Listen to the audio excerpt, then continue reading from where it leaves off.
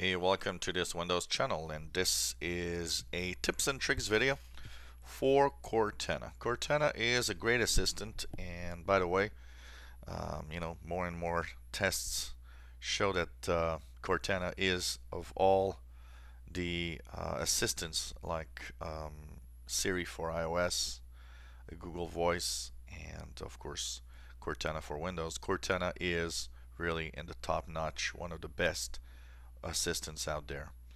And you might have some problems sometimes, maybe with the voice recognition or understanding correctly what you have to say.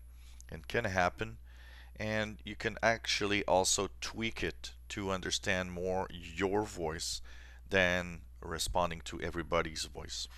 So in Cortana, what you could do is go into the search, type Cortana, and go into Cortana search and search settings.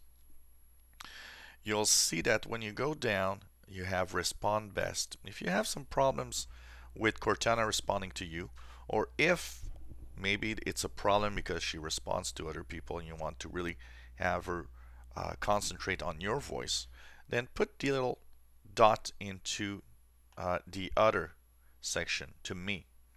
And of course, for that to work, you need to click Learn My Voice. Learn My Voice will have you read text and have Cortana understand the really particular side of your own voice. So after you do that, you'll be able to go to me, and it's going to respond only to your type of voice. It will not respond when somebody else wants to, for example, say, "Hey Cortana," and it will not it will also make it better for you to have a good understanding with Cortana, and when you talk, she will probably understand better everything that you ask. So to get a little more personal, all you have to do is Learn My Voice, and then you click the to me little dot here that you put there, so that Cortana, once she knows your voice, will of course respond better. Learning the voice also is useful for anybody that uses Cortana for another reason, is that the more you talk to your computer and to Cortana, the more it will understand what you mean.